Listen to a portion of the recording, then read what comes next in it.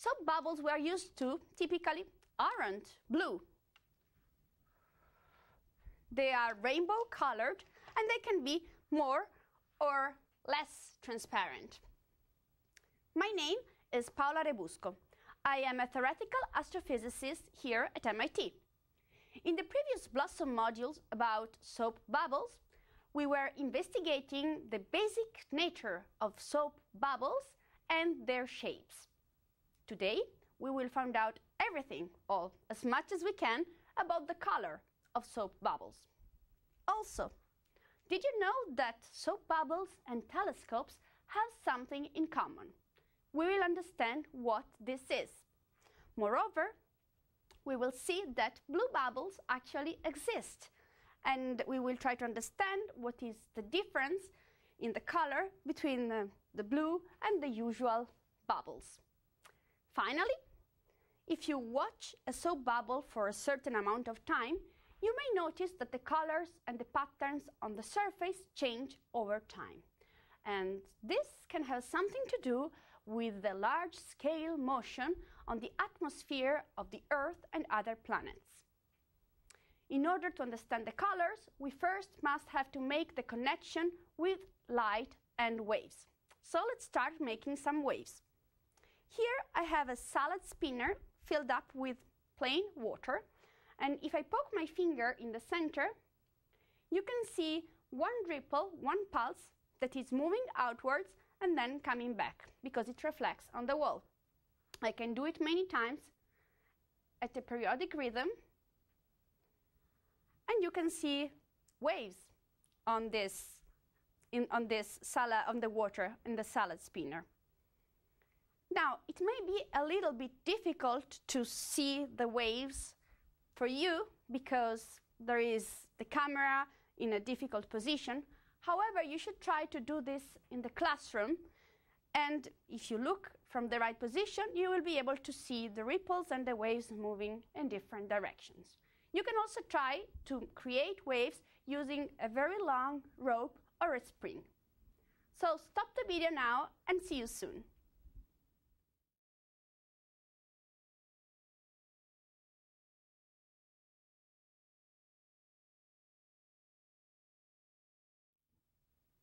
Welcome back. Now that we know how to create some waves, we want to look at their anatomy. So what is a wave? A wave is a perturbation that travels in time and space. A transverse wave is a wave that is oscillating in one direction and is traveling in the perpendicular direction.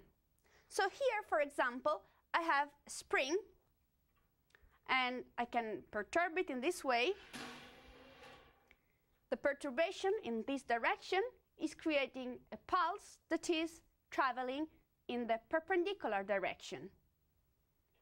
If you look at the black tape in the center, you will notice that it's just moving back and forth. It's not actually moving with the wave itself.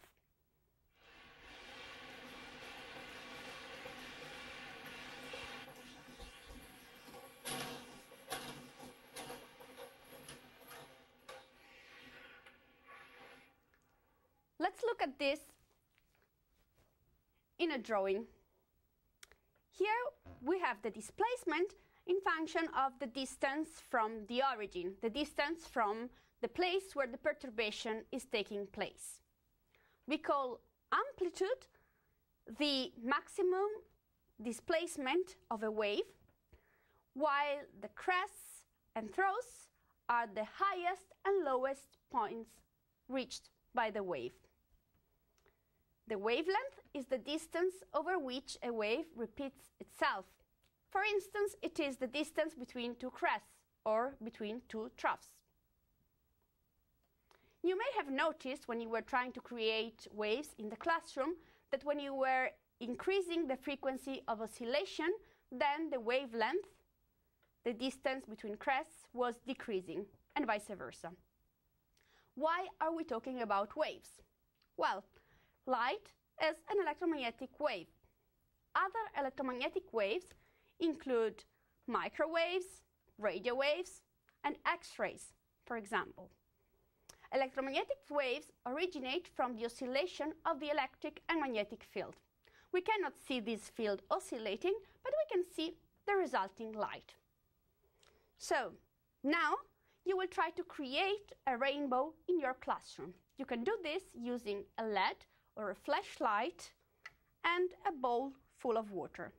And you need a lot of dark. So please switch off the video and the lights and see you soon.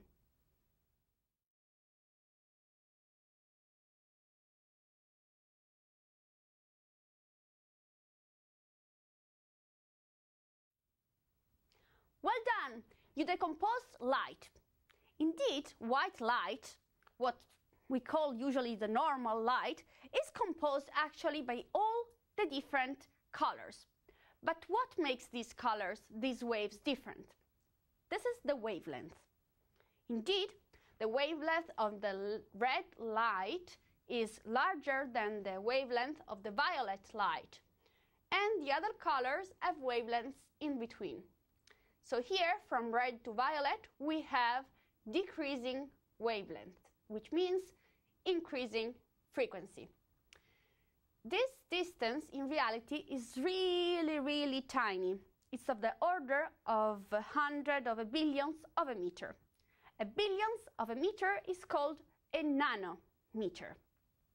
Now, when you were shining the light through the water, what happened was that the different colors, the different wavelengths, were bent. In scientific terms, we say refracted at different angles. This is one way to decompose light. But we can do it also in another way. For example, let's use a black mug or a film can and dip it in a soapy solution. We want to create a film here. And we want to look, now the film exploded, so I'm going to do it again. And you can notice two things. First of all, you can notice that there are many different colors. And second, you see that there is the reflection of the ceiling in this case. Try to do this in the classroom and take careful note of what you see, what are the patterns, and what are the colors.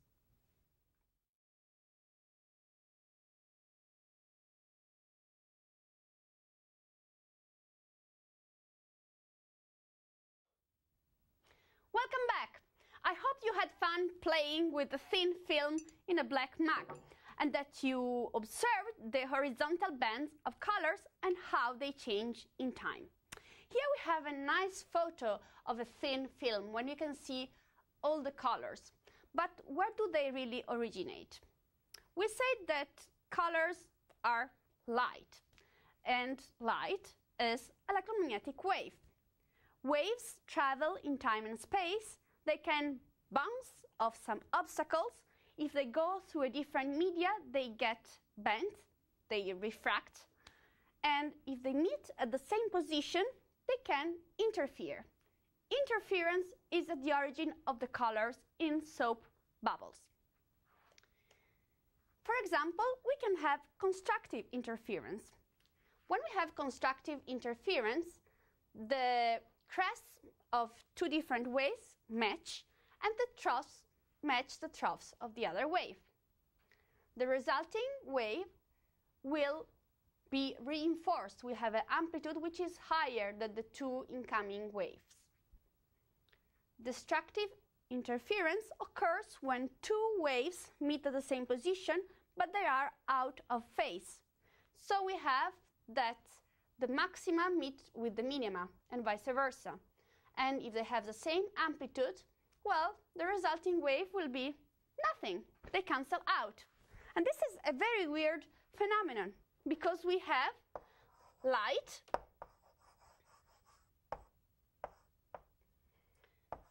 that meets other light, and the result is something dark.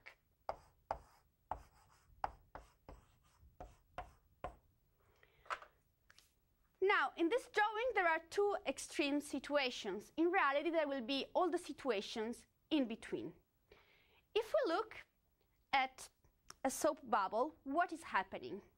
We said that soap bubble can be thought of as a sandwich of water in between two slices of soap. So when we have an incoming wave, let's say a purple light, it will reflect on the first external surface, and then part of it will be transmitted through the water and to the second surface, where it will be reflected again. And here, of course, there is a little part which is still transmitted. So the two reflected waves will meet at the surface and they will interfere. The interference can be constructive, and so we will see the colors more intense, or it can be destructive. When we consider a soap bubble, we look at it and we look from different angles. Moreover, the thickness is not the same everywhere. So what happens is the different waves, the different colors, walk through different paths. And so when they interfere, the difference between the wavelengths and how they compare to the thickness of the soap film will originate different colors.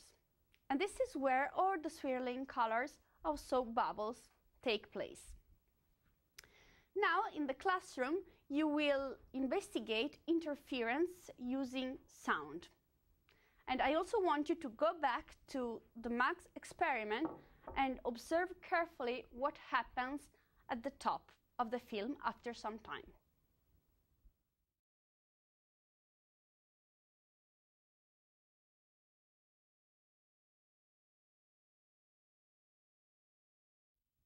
So, now we have two pieces of information. First of all, we observed that the film at the top after some time becomes black. This means that there is some destructive interference, because we saw that light plus light gives something dark when we have destructive interference. And the second piece of information is that the film at the top becomes thinner. This is due to the effect of gravity. The liquid in the soap film will go downwards, and so the top of the film becomes thinner and thinner over time. Are these two clues really in agreement? Let's try to find it out. So here we have the thin soap film. It is very thin, and an incoming wave. The wavelength is much larger than the thickness of the film itself. When the wave is hitting the soap film, part of it is reflected on the first surface, while part of it goes through the water and the soap and gets reflected on the second soapy surface. And here it is. And then these two outgoing waves will interfere. However, here there seems to be something wrong, because these waves are interfering constructively. We have the maxima in correspondence of the maxima and the minima in correspondence of the minima. This is not what we observe. We must be missing something. And here is what we are missing. When we have the incoming wave, the part that is reflected at the surface, at the first surface, is changing phase. This means that the maxima become minima and vice versa. This happens at the surface between air and water. The rest of the wave that goes through and is reflected here between water and air, when it's reflected, doesn't change phase. So now we have two outgoing waves, but they are out of phase. So we will have a destructive interference, something black. And this is how our problem is solved. Here we can see an example. This represents the first surface. Here we have an incoming wave, This is the incoming wave, and when it is reflected at the first surface, track, it changes phase. We can look at this also when we are considering a pulse that is transmitted on a spring or on a long rope. If the end is free to move, then when the pulse is coming and then gets reflected, it doesn't change phase. The incoming and outgoing pulse have the same phase. We can see here an animation. However, if the end of the rope is fixed, then when the pulse is reflected, it changes phase. The reflected pulse has exactly the opposite phase. This is somehow what happens at the interface between the air and the water. We are going from a fast-moving medium to a slower-moving medium. It is as if the wave was hitting against this brick wall, and so when the wave is coming back, it has the opposite phase. So I told you at the beginning that soap bubbles have something in common with telescopes. Let's see what it is. First of all, if we consider the most common and the biggest optical telescopes, then they have in common with soap bubbles that reflection plays an important role in both cases. We won't go into the details of how optical telescopes work, but you can see here that they have mirrors. And indeed, they are composed by different curved mirrors. The light is reflected, and finally, an image is formed. If we consider not just one single telescope, but an array of different telescopes or radio antennae, then there is another aspect in common, that is interference. Here in this image, there is a project that is in phase of construction. It's called ALMA. It is an international collaboration, and it will be composed by 66 antennae. So, when you're using telescopes or antennae as interferometers, what happens is that we have them observing the same celestial object, for example, the same star, and then the light coming from the different telescopes or the different antennae is combined. And this allows to have deeper and more precise observations. It's like using many smaller telescopes as one single, much larger telescope. Now, in order to understand in detail how this works, we need a little bit of physics, more than what you know right now. So I will leave this for the future, and for now you should just keep in mind that this is possible just thanks to interference, the same phenomenon that occurs at the surface of soap bubbles. Now I will leave you for a couple of minutes so that you can play in the classroom, just trying to create pulses with a rope so that they reflect changing or not changing phase.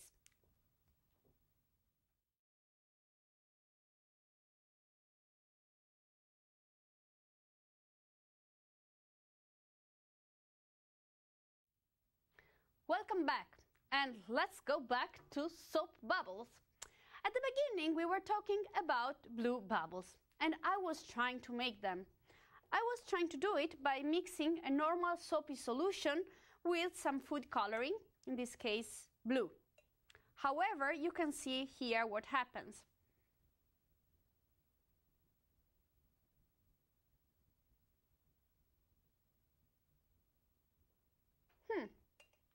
The bubble remains transparent, and all the dye goes to the bottom. This happens because the molecules of food coloring are heavier than the molecules of soap and water, and so they just go to the bottom. However, I found out that there are some toy producers who invested a lot of time and money looking for colored bubbles, and finally they found the right recipe. These bubbles are called Zubbles, and you can see here one example. And they use a dye that does not stain. How does this work? Well, this is a dye that sticks to the soap molecules at the surface. Here the tadpoles represent the soap molecules, and you have these blue dots that represent the dye. And this dye is also of the right way, so it is diffused homogeneously in the sandwich of water. As a result, when we have some light coming in on the surface of the bubble, the dye molecules are absorbing this white light, and then they are re-emitting preferentially one color, in this case, blue. So there is still interference and reflection going on, but the blue color has a different origin. It originates from the dye. It is exactly in the same way as you see my sweater color turquoise. My sweater is absorbing the white light, all the different colors, and then it is re-emitting preferentially one color, the one you see. So in this case, the interference is not involved. We will finish now with one last experiment. We take again the black mug and the soapy solution. However, this time we try to make a semi-sphere, and I want you to look closely at the patterns.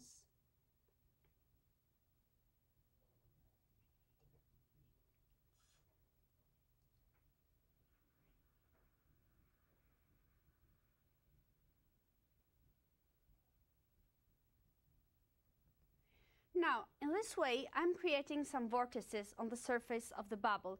And unfortunately, you cannot see them right here, but you can see them in the classroom once you try to do it yourself. And you will see that these vortices are very similar to, for example, cyclones on Earth or cyclones on Mars. And this indeed inspired a group of physicists who were using soap bubbles as models of cyclones on planets. And here we have this beautiful image that was published on Physical Review Letters, where this vortex is created just by heating the equator of a soap bubbles at different temperatures. Heating the equator, we create convective motions, and this is the origin of this beautiful vortex. And the colors keep trace of the thickness of the disk. This is it for today. It's your turn to play in the classroom, and see you next time. Ciao!